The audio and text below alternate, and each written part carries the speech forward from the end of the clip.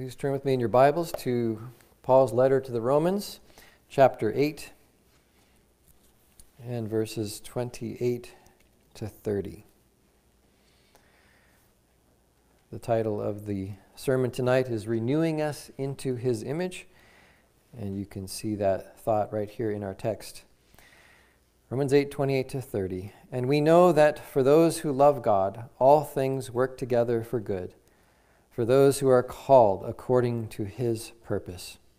For those whom He foreknew, He also predestined to be conformed to the image of His Son, in order that He might be the firstborn among many brothers. And those whom He predestined, He also called. And those whom He called, He also justified. And those whom He justified, He also glorified. Thus far the reading of God's Word. Let's now turn in our hymnals to Heidelberg Catechism, Lord's Day 32, which is found on page 887, containing two questions, questions 86 and 87. I'll ask the question, you respond in unison with the answer. Question 86. Since we have been delivered from our misery by grace through Christ, without any merit of our own, why then should we do good works? Because Christ, having redeemed us by His blood, is also renewing us by His Spirit into His image, so that with our whole lives we may show that we are thankful to God for His benefits, and that He may be praised through us, and further, so that we may be assured of our faith by its fruits, and by our godly living our neighbors may be won over to Christ. Question 87. Can those be saved who do not turn to God from their ungrateful and unrepentant ways? By no means. Scripture tells us that no unchaste person, no idolater, adulterer, thief, no covetous person, no drunkard, slanderer, robber, or the like will inherit the kingdom of God.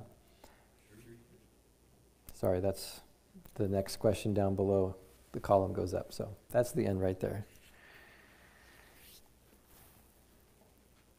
So tonight's topic is the doctrine of sanctification and good works under the heading of renewing us into His image.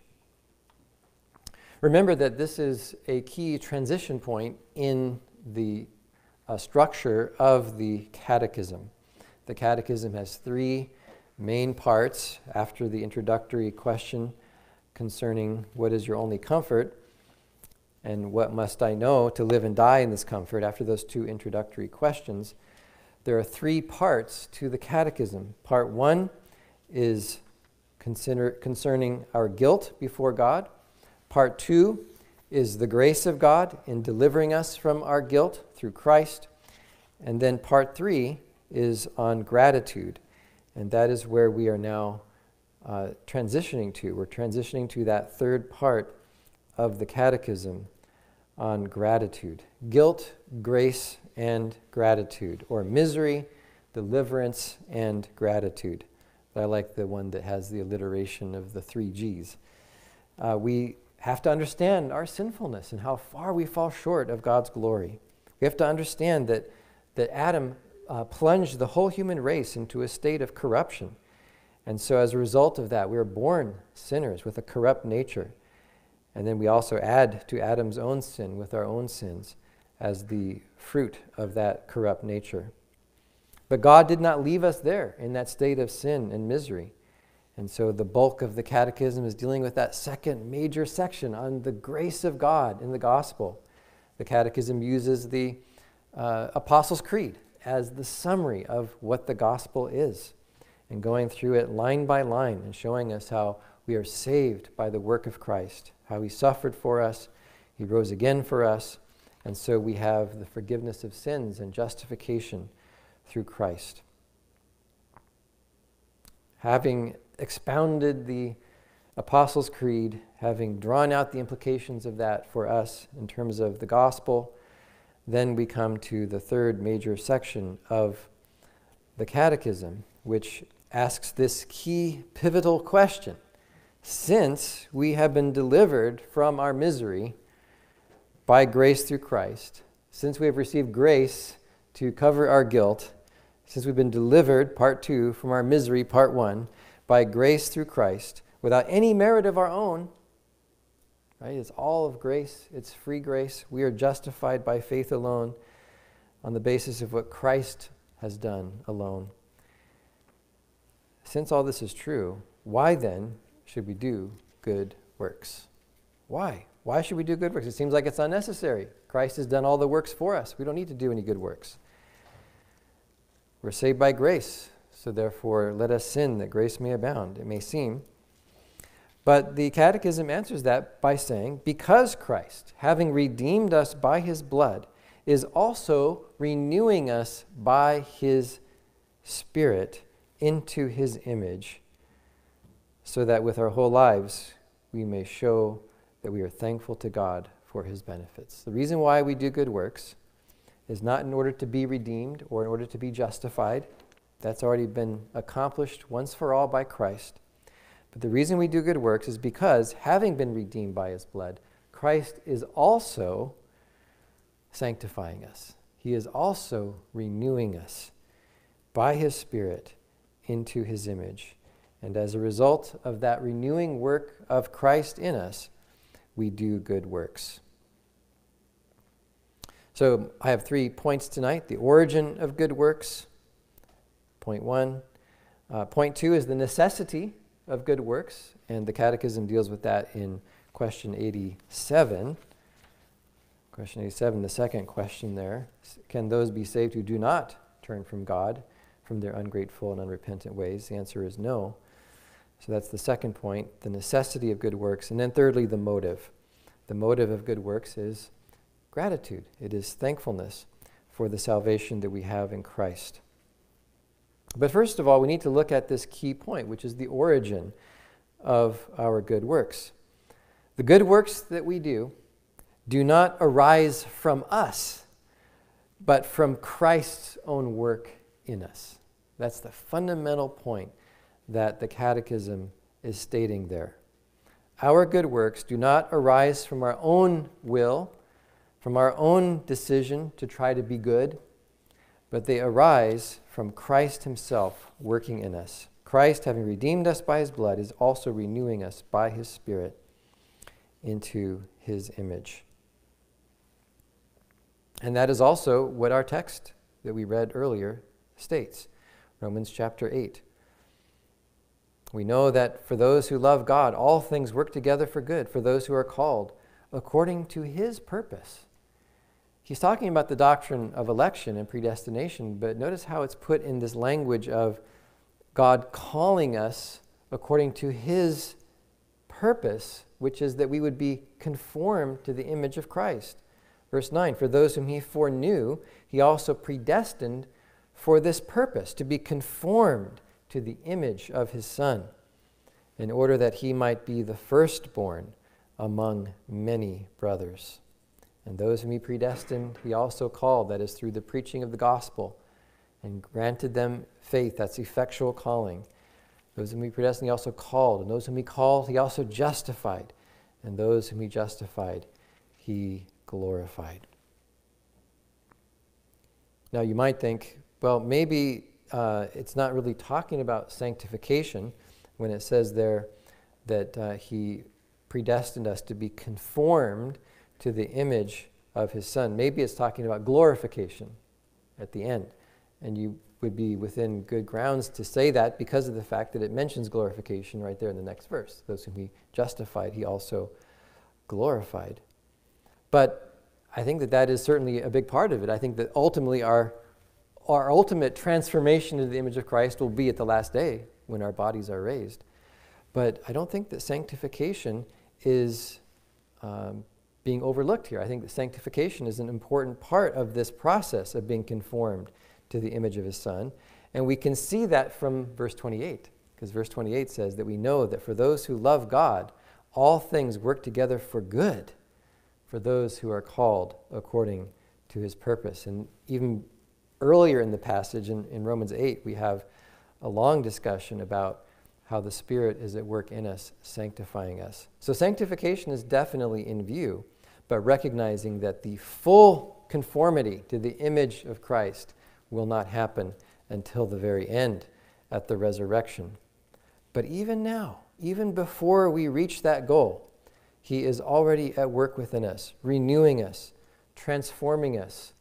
He is even giving us trials and tribulations and sufferings for the purpose of conforming us into His image, all with a view to that glorious day when that image is perfected and we are raised in newness of life. Now there's a key thought here, though, that we need to think about, and that is that it says that we are being conformed to the image of His Son. And it's impossible not to think of that, not only in terms of being like Christ, but also in terms of the original image of God in which man was created. The image of God in which man was created is fully revealed for us. Adam sinned and that image was shattered, but now it's fully revealed to us in Christ. Christ is the image of God. And so in being conformed to the image of Christ, we can also think of that as the restoration of the shattered and tarnished image of God as a result of the fall. And Paul makes that connection in Colossians, an interesting cross-reference to our text. In Romans is Colossians 3, verses 9 and 10. Do not lie to one another, seeing that you put off the old self with its practices, and I put on the new self, and I prefer even to use the language, the new man, not to exclude the women, but it helps us to think in terms of the image of God at creation, right? That man was made in the image of God. So we've put on the new man, which is renewed in knowledge after the image of its creator. So there's this idea then of being renewed in the image of God. So we can tie Colossians 3:10 to Romans 8, verse 30, or verse 29 actually, and see this idea of being conformed to the image of Christ as also being understood as the renewing of the image of God in us. We do not sanctify ourselves, we do not renew ourselves into the image of God by doing good works. Rather, when we do good works, that is a consequence, that is a fruit, that is a result of Christ Himself working in us by His Spirit to renew us and to sanctify us. That's really the key thing. So this first point, right, the origin of good works. Where do good works come from? They come from the work of Christ by His Spirit in us, renewing us and transforming us into His image. We do not sanctify ourselves by doing good works, but rather Christ sanctifies us progressively, more and more transforming us into His image, and then as a result, we do good works. I think it's helpful to think about this whole topic of the relationship between good works and sanctification by comparing the evangelical gospel understanding of sanctification with the idea from Aristotle. Now, Aristotle also talked a lot about the importance of being a virtuous person. He wrote a whole treatise on this topic of morality and ethics and being a virtuous person called the Nicomachean Ethics. Maybe some of you have heard about it. I know some of you have. And in that, he talks about this idea of the importance of being a virtuous person. But all of Aristotle's idea about how to be virtuous, how to be good, is totally different from the biblical gospel view of sanctification. There are some similarities, but there's also some major differences. Aristotle said that we acquire virtues, let's say being a temperate person, that is somebody that's not given over to the pleasures of the body, but uses self-restraint, or being a just person, somebody who's fair and treats other people justly, or being a brave person by not being a coward, but by being brave and doing what is right, even if it is dangerous. We become just and temperate and brave. We acquire these virtues by doing just and temperate and brave things. That's Aristotle's definition of his doctrine of quote-unquote sanctification, if you will. It's not the biblical view. It's not the Christ-centered evangelical view of sanctification. It's just this natural philosophical idea that we become just, temperate, and brave by doing just, temperate, and brave acts. And that's why, of course, he spends a lot of time in that treatise on ethics talking about the importance of raising children, because you raise children to become good citizens, to be virtuous people, by training them to do virtuous things and virtuous acts. So child rearing and child training is very important for developing virtue. Somebody that was raised badly and was not trained to be a good person is going to end up being an unvirtuous person and is going to be full of injustice and intemperance and cowardice and all the vices that are the opposite of the virtues. On the other hand, though, there is an aspect, an element of Aristotle that is not completely wrong. Aristotle recognizes that the goal is not simply to do good acts. He recognizes that the goal is to do them so repeatedly and ideally from youth that you find virtue enjoyable. That's the real goal. The goal is to acquire virtue not simply as something that you do, but to acquire virtue as a habit. Now, the word habit, when he uses this term, is different from our use of the word habit. We think of habits in a very behavioristic way, like, it only takes 60 days to create a new habit, the habit of brushing your teeth every day, things like that. He's using the word habit in a different way from that. For him, a habit is a disposition of your soul. And so the goal is to acquire virtue as a habit or disposition of the soul. Aristotle said that the key test of virtue is the pleasure that accompanies virtuous behavior. He says, a man is temperate if he abstains from bodily pleasures and finds this abstinence itself enjoyable. Because the disposition of his soul, the habit, using it in that technical sense, is that he has this disposition of soul that he enjoys the virtue of abstinence. It's not just simply that he does abstinent things and is temperate, but that his soul has been formed and fashioned to the point where he actually enjoys it. And the opposite of that is vice, where the person does not enjoy virtuous behavior, finds virtuous behavior irksome, and actually delights in wicked behavior. And so the proper education of children then aims at training them not only to do good, but to want to do good, to enjoy doing good. So there is an element of truth to that, because that is what Christ is doing in us in sanctification, is that he's changing our heart. He's changing our disposition. He's implanting within us a supernatural habit of grace in which we desire what is good. We find it enjoyable because we want to be like Christ, because we love Christ so much that we want to be conformed to his image. And therefore we do good works, not simply because it's required, not simply because the opposite of that is disobedience and sin, and we know that that's wrong, but because we want to do good, because of this work of grace that is happening within us. So on the one hand, Aristotle is right that the ultimate goal is to have a virtuous habit of soul, not simply virtuous actions. But on the other hand, Aristotle is completely wrong in saying that the way we acquire that is by doing virtuous deeds. The way we become sanctified in Aristotle's theology of sanctification, if you can call it that, is by doing virtuous behavior. Virtuous behavior, repeating it over and over again, is what makes us sanctified. But the gospel mystery of sanctification is completely reversed. The gospel mystery of sanctification is that we do good works because Christ himself, by his Spirit, as the Catechism says, is renewing us into his image and is implanting in our soul a new, quote-unquote, habit of grace. That is a new disposition towards that which is good. It is a supernatural habit implanted in us by the Spirit. Actually, it begins at regeneration. Even before we talk about progressive sanctification, it begins at regeneration. The moment that a sinner is regenerated by the power of the Holy Spirit and passes from death to life, at that moment, a supernatural disposition is implanted in that sinner's heart. Yes, there is still remaining corruption. Yes, there is still the struggle with our remaining sin. But fundamentally, a person's heart is changed by the work of the Spirit in regeneration.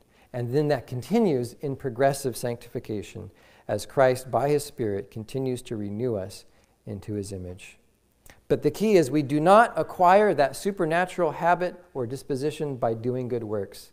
Rather, we do good works as the result, as the fruit, as the consequence of that change that has happened and is happening within us.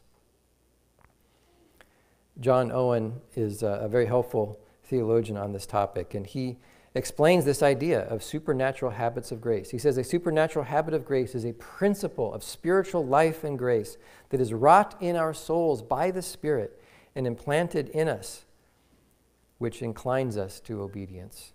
And it's implanted in all of our faculties, our mind, our heart, our will. The mind is our understanding of truth and our understanding of who Christ is by faith.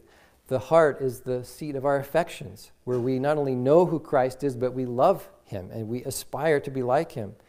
And then He also changes our will, which is the outflowing of the mind, heart, and the will. As the mind is focused upon Christ, the affections are transformed, and then that flows out into inclining our wills to put off that which is sinful and to put on that which is righteous in Christ.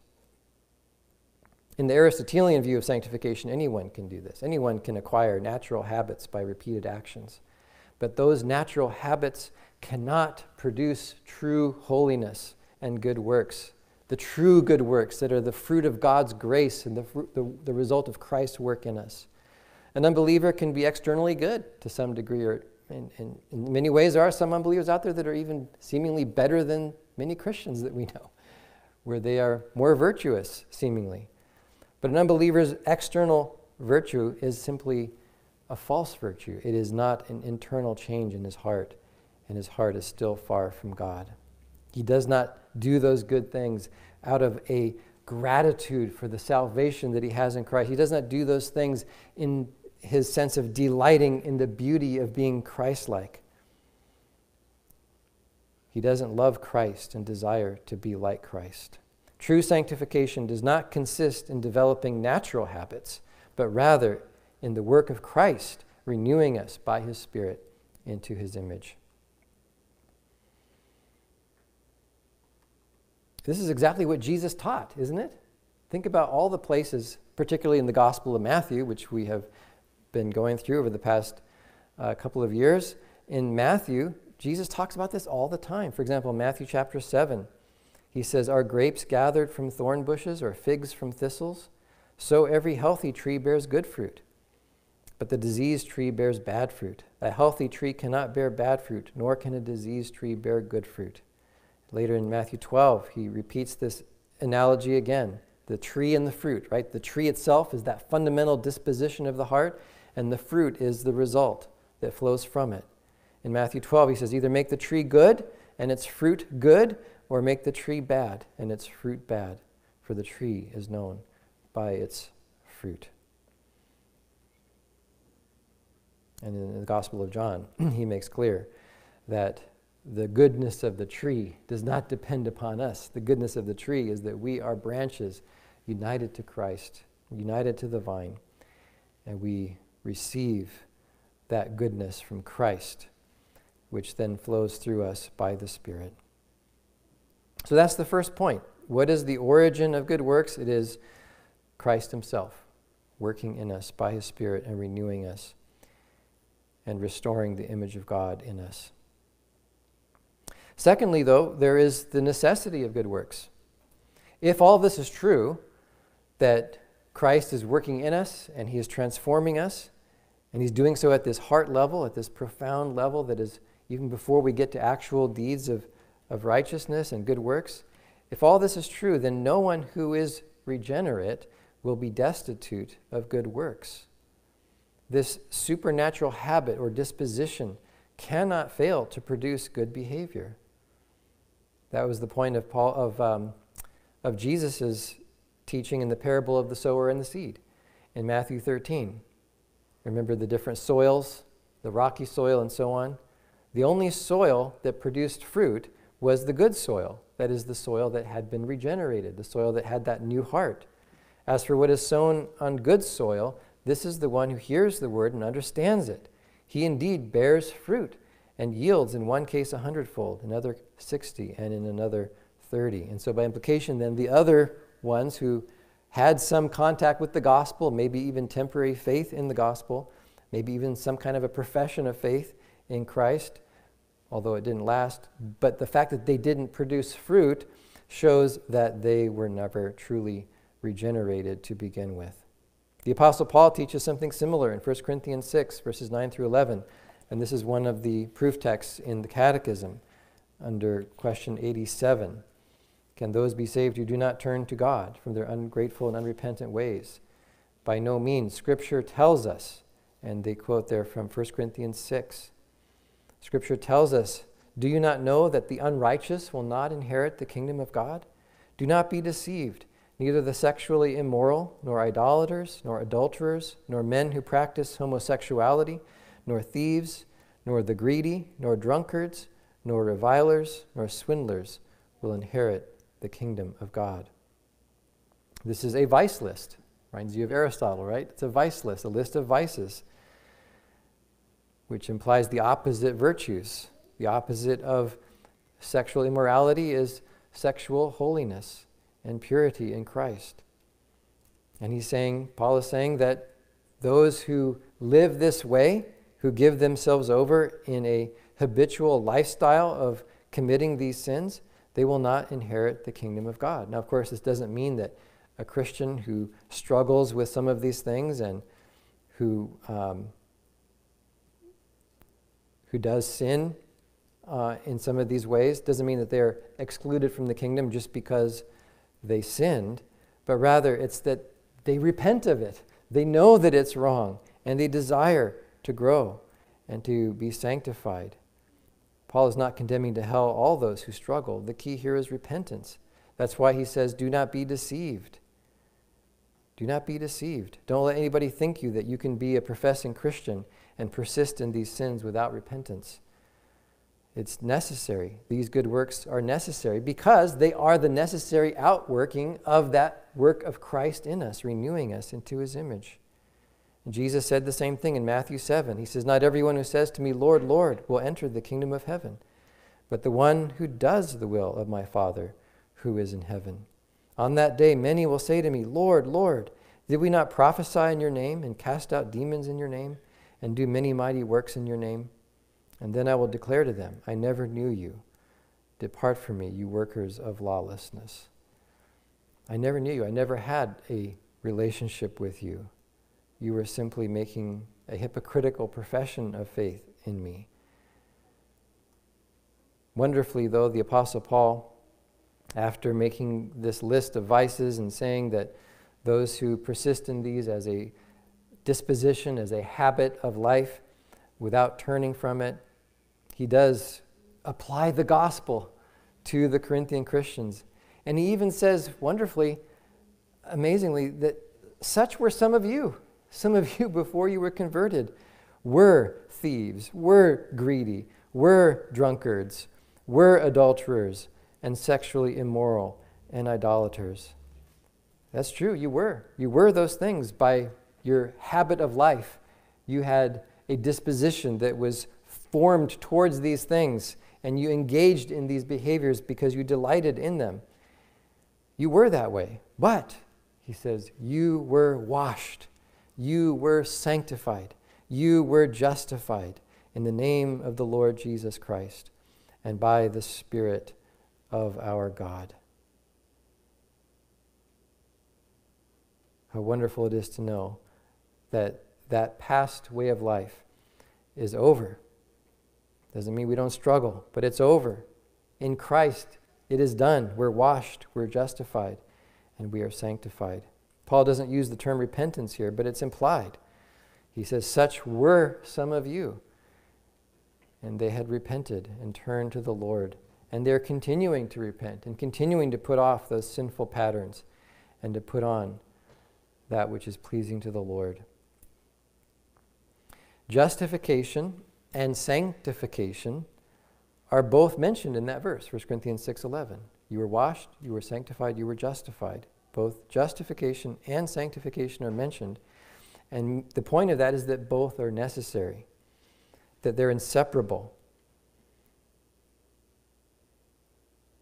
You were sanctified, you were justified. The order there doesn't mean anything. He's not saying that sanctification is before justification. You can tell that because he mentions washed before sanctified, and washed and justified are equivalent terms. He's simply trying to bring out all the fullness of the blessings that we have in union with Christ. We have justification, we have sanctification, ultimately we have glorification. And all these things flow to us in union with Christ. And so if we're united to Him for justification, then we are also united to Him for sanctification. There's no such thing as a Christian who says, I've been justified, but I don't need to pursue holiness. Holiness is necessary. No matter what profession you make of claiming to be justified and claiming to be a Christian, if you do not have this life of continually turning from your sin, acknowledging that it's wrong when you do commit it, and seeking God's grace to live a holy life, then that is an indicator that you are not a true child of God. Justification is never separated from sanctification. But then, there's also this third point, which is the motive of good works. We don't do good works in order to prove that we're justified. We don't do good works in order to be justified. We do good works because we have been justified. We do good works out of gratitude. And that language of gratitude perfectly captures the idea, doesn't it? Because what is justification? It's the gift of the perfect righteousness of Christ. It's a free gift. And we receive that gift simply with the empty hand of faith. We don't receive it by doing good works. We receive it simply with the empty hand of faith, of trusting in Christ and receiving the gift that is so freely offered to us. And as one who has received a gift, then, how do we feel? How do we respond to that gift? We respond with thankfulness. We respond with gratitude. And gratitude perfectly captures the right relationship between justification and sanctification. There are some who confuse the two and say that justification and sanctification are just equally ultimate benefits of union with Christ, but there's no connection between them. But the biblical view is no, gratitude is the key turning point, where justification is the engine that drives the train, and then sanctification follows along because of the gratitude that we have for receiving our justification in Christ. The Apostle Paul talks about this in Colossians chapter 3 and verses 15 to 17. He says, let the peace of Christ rule in your hearts. What peace is that? That's the peace of knowing that we're right with God. The peace of knowing that we're justified, that we're accepted in Christ, and that our sins have been forgiven. So let the peace of Christ rule in your hearts. Let justification rule in your hearts, to which indeed you are called in one body. And be thankful. And be thankful for that justification. Be thankful for that peace of Christ that is ruling in your hearts. And one way we can do that is by singing songs and praising the Lord. Let the word of Christ dwell in you richly. Let the gospel dwell in you richly as you teach and admonish one another in all wisdom, singing psalms and hymns and spiritual songs with thankfulness in your hearts to God. And whatever you do, in word or deed, do everything in the name of the Lord Jesus, giving thanks to God the Father through him. He mentions thankfulness and gratitude 3 times in verse 15, verse 16, and verse 17. It's such a powerful way of thinking about the Christian life. And it clearly shows the order, the priority, that justification is primary and sanctification comes along as a consequence of it. But it's a necessary consequence. No one can be justified without also being sanctified. Sanctification is the necessary result, the necessary consequence.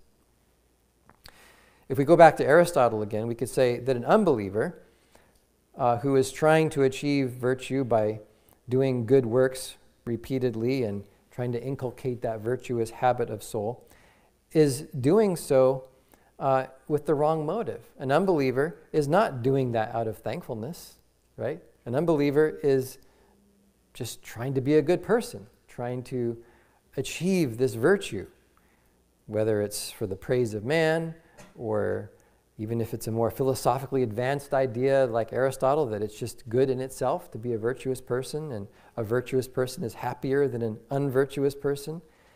But still, fundamentally, the unbeliever is trying to do it in order to win the applause of men, or even their own self-praise of thinking about themselves as a good person. But they're not doing it out of gratitude. They're not doing it with that humility, with that fundamental sense, that fundamental posture of praise and thankfulness to Christ for what he has done. That's what makes all the difference in the world. A thankful heart is a humble heart. A thankful heart is a heart that's full of praise and admiration for God's grace, and falling at the feet of Christ and thanking him for his mercy and his love. A thankful heart is a heart that has a fundamentally different disposition, right? That supernatural habit of grace has been implanted into the heart by regeneration. And the key is that this thankfulness, as Paul says in Colossians 3:17, is directed to God the Father. Isn't that interesting? It's a very theocentric idea. This thankfulness is directed to God the Father through Jesus Christ. Directed to God the Father through the mediation of Christ. It's theocentric, but it's theocentric in a Christocentric manner. It's theocentric through a mediator. Because apart from the mediator, apart from Christ, God is simply this unrelenting judge who demands perfection and demands holiness. And there's no possibility of being thankful and looking to God the Father as our Father, right? All we can do is look to him as a judge. But through Christ, because of our union with him, because we have been transferred out of death into life, because we've had this new heart planted in us by the Spirit, through Christ we can go to God and be thankful to him and view him as our Heavenly Father who loves us and who has our best interests at heart and who cares for us. Even when we're going through hard things. Remember, the context in Romans 8 is that whole discussion of suffering beforehand.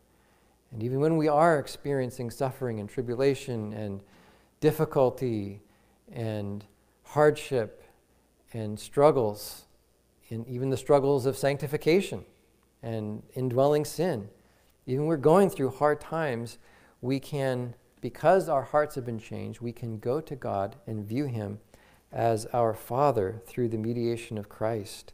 And we can then be confident in him and trust him that no matter how hard it is, this thing that you're going through right now, no matter how hard it is, it's not a sign that God has abandoned you. It's not a sign that he is out to get you or that he has rejected you. It's actually a sign of his fatherly care and love for you and everything that he brings into your life, every hardship, every difficulty, even, dare I say it, even your own sins, right? When you do fall into sin, that's also part of God's providential fatherly care for you, to make you more aware of your need of Christ, to bring you closer to Christ. Even your sin, all things, he says, work together for good for those who love God, for those who are called according to his purpose. And so through Christ then, because of the mediation of Christ, we can view God as our Father, and we can be thankful to him. We can be thankful for the blessings that he gives us. We can even be thankful for the difficulties that he brings our way, because we know that he's doing all of that for our good and for our sanctification and to renew us more and more into the image of Christ. And that work will be completed one day. Right now it seems like an imperfect work. It seems like one of those construction sites that never seems to be finished. And you drive by it every day and you say, when are they going to finish this thing? That's what our lives feel like. An unfinished construction site that's just an eyesore and doesn't seem like it's going to be that good in the end. But one day it will be. One day it'll be revealed in glory. One day we will be glorified and we will stand before Christ and we will be his handiwork. because he's the one that's doing all the work. We are his handiwork, and he's going to bring glory to himself in conforming us to his image in that ultimate sense of glorification at the last day. What a wonderful Savior we have, who not only has redeemed us by his blood, but who is renewing us into his image. Amen. Let us pray. Lord, how we thank you for your amazing, incredible grace to us in Christ. You have done all things well, and you are continuing to do it by your Spirit working in us. We thank you that we can trust you, that even when difficulty comes into our lives, and we are distraught with the pain of the suffering that we're experiencing, and we even begin to doubt, and maybe even begin to question you and have thoughts of discouragement and frustration.